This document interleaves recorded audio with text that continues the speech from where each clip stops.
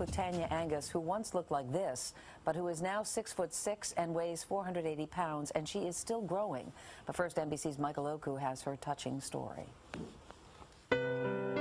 By the age of 7, Tanya Angus was a daring diver. By 14, a long, lean high school ballerina and everyone's best friend. Old home videos, dusty pictures that reveal who Tanya was, but not what she's become. I get the impression everything hurts. Yes, every day, everything, every At bowel. 30, Tanya is 6'6", 480 pounds. Today, I'm still growing. Everything is growing. Everything. My back, my head, my feet, my hands, my face.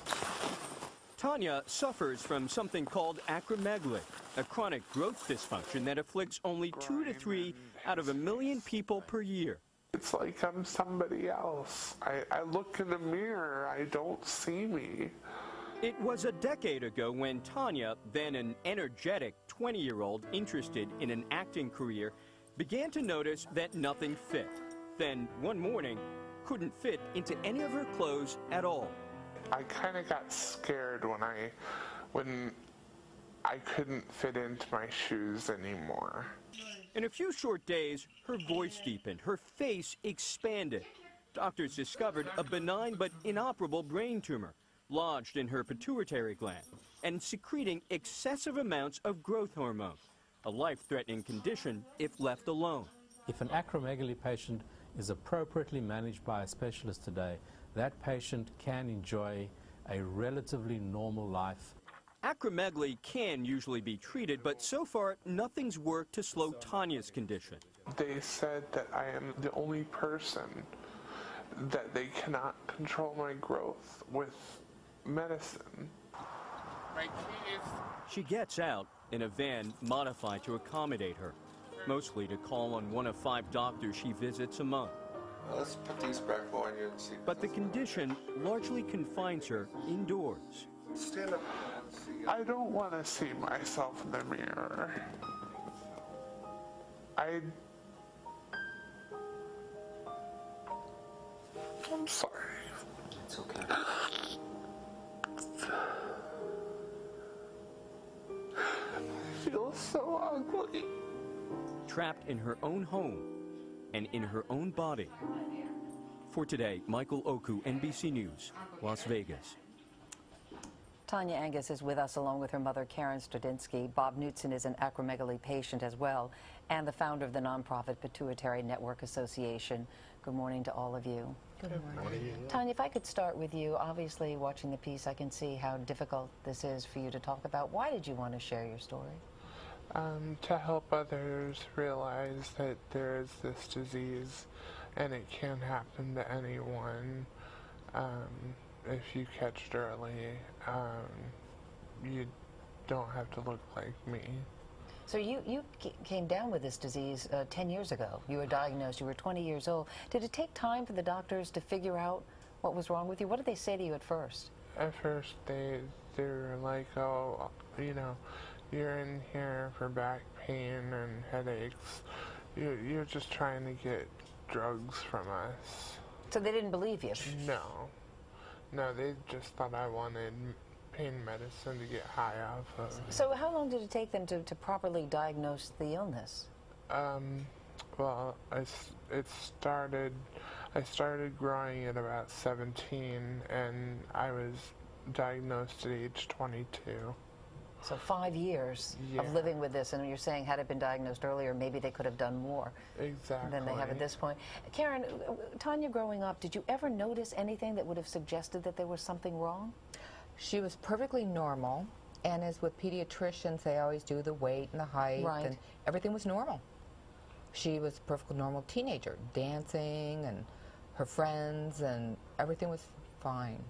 So when you did start to see that her hands were getting larger, her voice was deepening, her feet were getting larger, you must have been terribly frightened as a parent. She was in another state for 2.5 years, and when she came back home, we were in total shock because a family friend who was a pediatrician, Dr. Kahita, she saw Tanya before we got back in town. We were out of town.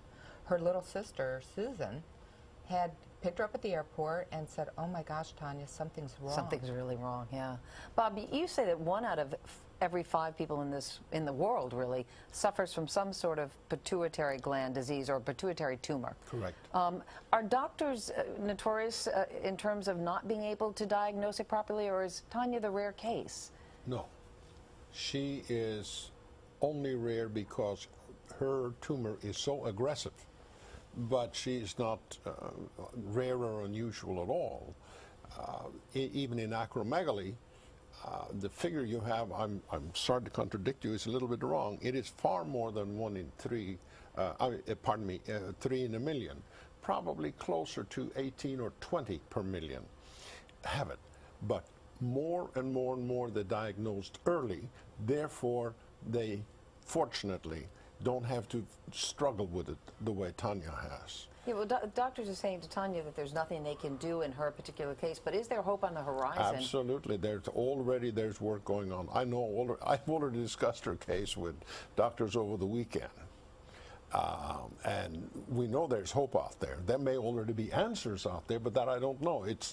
It's too soon. I just got involved on Friday, so I don't know. But for somebody at home, what are the first signs that you should look for? Well, I have to generalize, and I'm going to make it quick. For a woman, first thing she looks for is her menstrual cycle, whether or not it's regular, irregular, and whether or not she's lactating milk. That's about the first thing you look for, okay, even in a young girl. And in a man, it's erectile dysfunction, mood swings, depression, anger. There are both pituitary tumors of all times first hit you psychologically and then sexually. Boy, but you have to really find the right doctor, because those kinds of characteristics that you're talking about, symptoms, could be a lot of things. Tanya, I want to turn to you for 1 second now and ask you the hardest thing about dealing with this on a day-to-day basis. I think being in so much pain all over my body. I mean, I have nurses that come to my house on a weekly basis, and they ask, "How bad do you hurt today?" And I'm like a 9, and I mean, I can't stand longer than 20 seconds, and at 30 years old, I never dreamt that my life would be like this. No, you look at the pictures of you as a 20-year-old, and the difference, yeah, is very, very striking. I mean, you've also suffered 2 strokes as a result of this, and you have constant kidney stones. Yeah. What are doctors saying to you about prognosis? What do they say? Well, one doctor told me I had a couple months to live. That was back in September. And it freaked me out a lot. And then I went to another doctor and I told him that, and he's like, "I don't see a date stamped on the bottom of your foot." And I started to think about it that way, you know. Yeah. And he goes, "Although you do need an orthopedic bed to raise your legs when you sleep at night." Well, I know maybe through some of Bob's help in getting you connected to some of the doctors, maybe there'll be something promising on the horizon for you. And you also have a loving family, your mom, Karen, and you mentioned your sister. You wanted to give her a shout out, so go ahead. I wanted to tell her happy birthday. You know, Mom and me. She's just turned 28 years old, and her name's Susie. Well, so we'll all wish her a happy birthday, and we wish you the very best, Tanya. Thank you for sharing your story. Karen, thank you so much. Bob, also. Bob Knutson, thank you.